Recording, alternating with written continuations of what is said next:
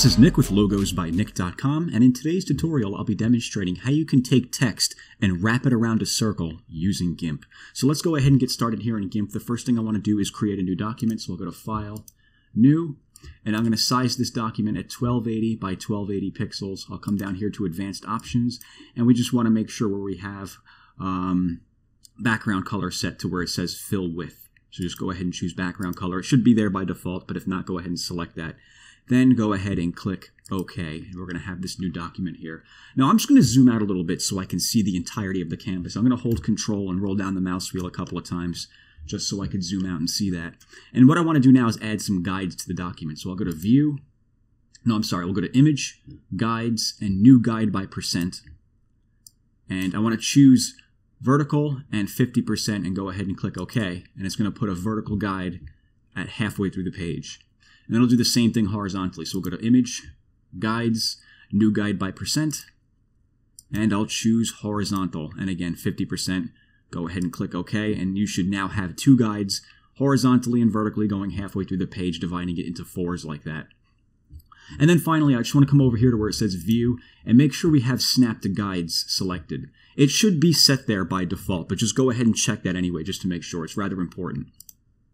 So once we've done that, what we can do is we can grab the Circles and Ellipses tool, or just the Ellipse tool rather, Ellipse Select tool, click on that, and bring the cursor over to the intersecting area between the two guides, and then click and drag to start creating an ellipse, and then hold Control and Shift so it makes a perfectly symmetrical ellipse like that, and then release it somewhere about halfway through the page. Right about there is pretty good.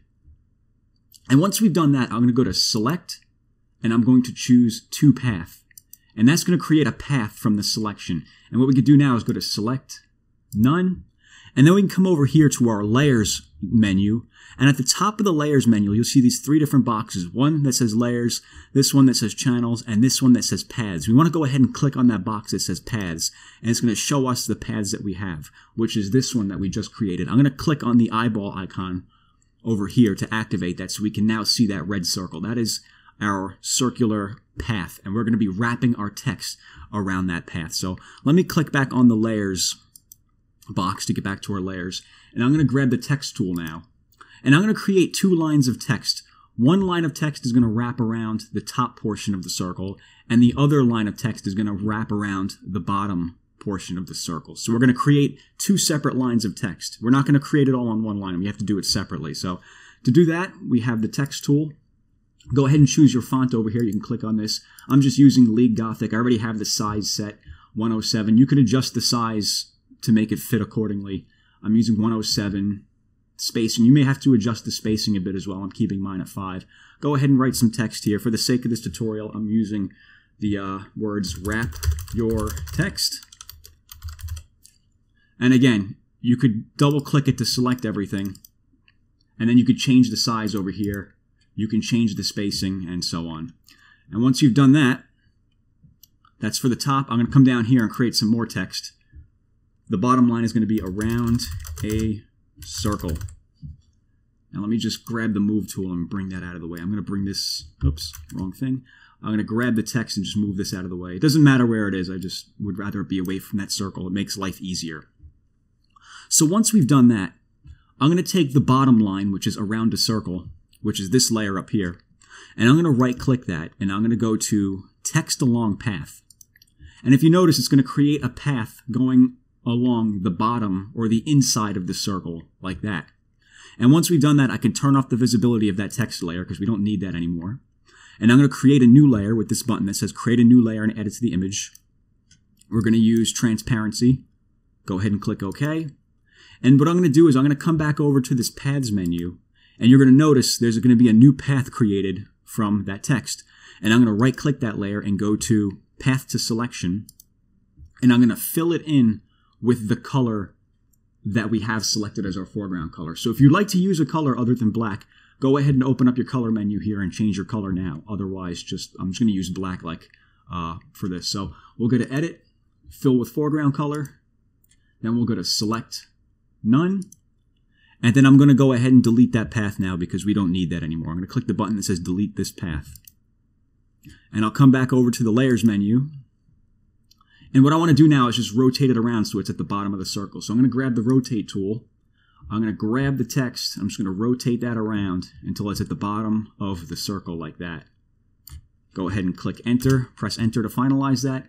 And then I just want to adjust the layer so that it's back to the size of the canvas. So I'm going to go to layer and layer to image size. And that portion of the text is now finished. So what we could do now is we come back over to our layers dialog. We're going to take this text and we're going to do the same thing. But the problem is, let me show you here. If I apply this, if I right click this and go to text along path, it's going to apply it to the inside of the circle as well, which doesn't make sense because we can't put it at the top of the circle. We need to reverse the direction of the path so that the text is going along the outside of the circle. So to do that, let me first undo that. To do that, what we want to do is we want to come over here to the flip tool. And where it says transform, make sure you choose path right here. We're going to choose path and then bring your cursor over to that red circle and go ahead and click it.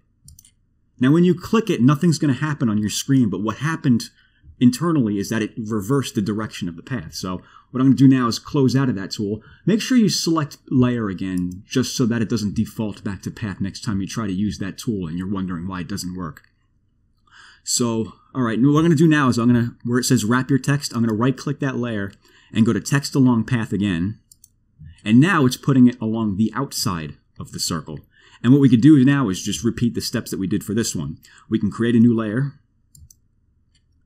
click OK, turn off the visibility of that other text layer, come over here back to the paths tool, to the paths menu, right click on that layer and go to path to selection. Now we can go ahead and delete that layer, or that path rather, and go to edit, fill with foreground color, and then select none. And then finally, we come back over here to our layers menu. We'll go to the rotate tool and then just go ahead and click on that text to rotate it around so that it's at the top of the circle like that. And go again, just press enter and then go to layer, layer to image size. And then we can actually go back to that paths menu and we could just turn off the visibility of that, or you can delete it if you want. Either way, we're finished with it.